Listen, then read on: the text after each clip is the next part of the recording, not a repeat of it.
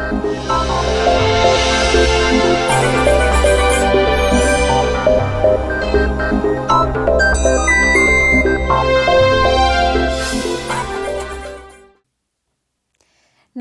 स्थानीय टेलिभिजनमा फरकपनको अनुभूति दिलाउने हाम्रो प्रयास आवास न्यूज 9 मा तपाईलाई स्वागत गर्दछु। म शान्ता अधिकारी।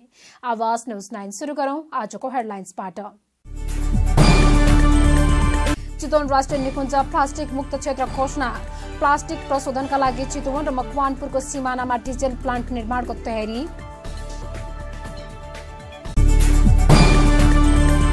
पोल्ट्री जन्य उत्पादनले मूल्य नपाउँदा व्यवसाय धराशयी बन्दै। नेपालको पोल्ट्री व्यवसायमा 1 खर्बको लगानी।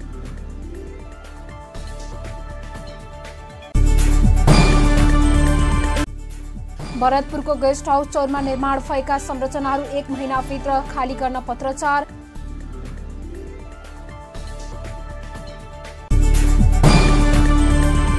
र विभिन्न संघ संस्थाको आयोजनामा भएको रक्तदानमा 74 जनाले रगत दिए। जाडोमा रगत संकलन न्यून हुँदा रगत संकलनमा चोट।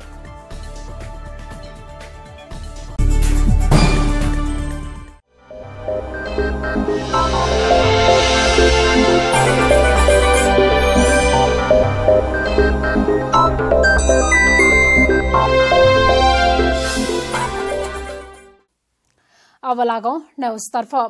चितवन राष्ट्रिय निकुञ्जलाई मंगलबारदेखि प्लास्टिक मुक्त क्षेत्र घोषणा गरिएको छ। अंग्रेजी नयाँ वर्षको शुरूआतको अवसरमा सौराहामा एक कार्यक्रम बीच चितवन राष्ट्रिय निकुञ्जलाई प्लास्टिक मुक्त क्षेत्र घोषणा गरिएको हो। कार्यक्रमकी प्रमुख अतिथि प्रदेश सभासद तथा वातावरण समितिकी सभापति रमा आले मगरले निकुञ्जलाई प्लास्टिक मुक्त क्षेत्र घोषणा गरिन्। सो क्रममा बोल्दै मगरले प्लास्टिक मुक्त क्षेत्र घोषणा अभियानलाई सफल बनाउन सबैको सहयोग आवश्यक रहेको बताइन्। उनले प्लास्टिकलाई पूर्ण रूपमा निषेध गर्न नसकिए पनि पुनः प्रयोगमा ध्यान दिनुपर्ने बताइन्। प्लास्टिकलाई पूर्ण रूपमा प्रतिबन्ध लगाउन कठिन हुन सक्ने भन्दै उनले यसको पुनः प्रयोगमा ध्यान दिएर धेरै समस्या समाधान हुने बताइन्। उनले प्रदेश सरकारले प्लास्टिक प्रशोधनका लागि चितवन र मकवानपुरको सिमानामा डिजेल प्लान्ट निर्माणको तयारी गरिरहेको जानकारी दिइन्। यस्तै कार्यक्रममा बोल्दै प्रदेश सभासद कृष्ण भुटेलले चितवन राष्ट्रिय निकुञ्जलाई प्लास्टिक मुक्त क्षेत्र घोषणालाई पूर्ण रूपमा कार्यान्वयन गराउन चितवनमा मात्र नभई अन्य जिल्लामा पनि प्लास्टिक निषेधित गर्नुपर्ने धारणा व्यक्त गरे। उनले यस अभियानलाई सफल बनाउन जनचेतनामूलक कार्यक्रमहरू पनि आवश्यक रहेको बताएका छन्। प्रदेश सभासद रामलाल महतोले प्लास्टिक मुक्त क्षेत्र अभियानलाई सफल बनाउन सबै क्षेत्रबाट सहयोग आवश्यक रहेको बताए। उनले निकुञ्ज प्रवेश गर्ने पर्यटक र आसपासमा बस्ने बासिन्दालाई यसबारे सचेतना फैलाउन आवश्यक रहेको बताए। कार्यक्रममा बोल्दै संघीय वन तथा वातावरण मन्त्रालयका सचिव डाक्टर विश्वनाथ ओलीले प्लास्टिकलाई नेपालमा पूर्ण रूपमा प्रतिबन्ध लगाउन आवश्यक रहेको बताए। चितवन राष्ट्रिय निकुञ्जका सूचना अधिकारी गोपाल घिमिरेले निकुञ्जलाई प्लास्टिक मुक्त क्षेत्र बनाउनका लागि प्लास्टिक जन्य वस्तुहरू तोकिएको स्थानमा मात्रै व्यवस्थापन गर्नका लागि अनुरोध गरेका छन्। मुक्त क्षेत्र प्लास्टिक फ्री एरिया बनाउने उद्देश्यले आज 2075 साल पौष 17 गते तदनुसार जनवरी 1, 2019 देखि यस अभियान शुभारम्भ गरिएको छ। निकुञ्जभित्र प्लास्टिकका झोला नलगी लगेको प्लास्टिकका बोतल फिर्ता ल्याउने र अन्य प्लास्टिक जन्य वस्तु तोकिएको स्थानमा डस्टबिनहरूमा राखी सहयोग गर्न सबै आगन्तुकहरूलाई आह्वान गरिएको छ। मध्यवर्ती क्षेत्र व्यवस्थापन समितिका अध्यक्ष मधुकर मल्लको अध्यक्षतामा सम्पन्न भएको यस शुभारम्भ अभियानमा माननीय प्रदेश सभासद तथा वातावरण समितिका सभापति श्री रमा आले मगरको प्रमुख आतिथ्यमा तथा माननीय प्रदेश सभासद श्री कृष्ण प्रसाद भुटेल, माननीय प्रदेश सभासद श्री रामलाल महतो र वन तथा वातावरण मन्त्रालयका सचिव डाक्टर विश्वनाथ ओलीको विशिष्ट आतिथ्यमा शुभारम्भ गरिएको हो।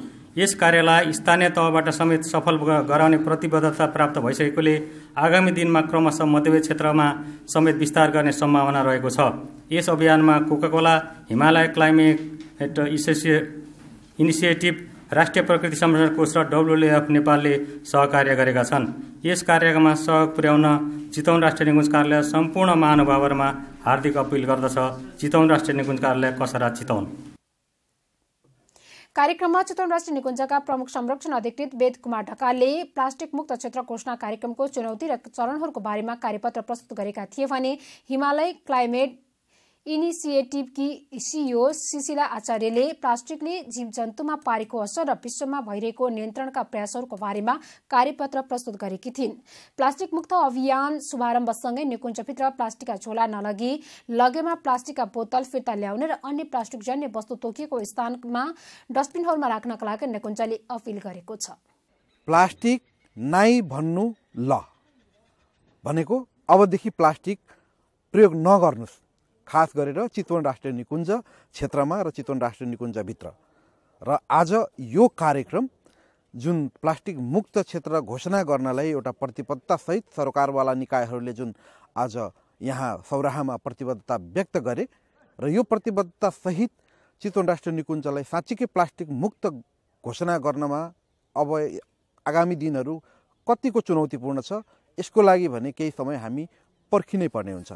आवाज समाचारको लागि सौराहाबाट कोमल चन्द्र भगत र शिव सुनार।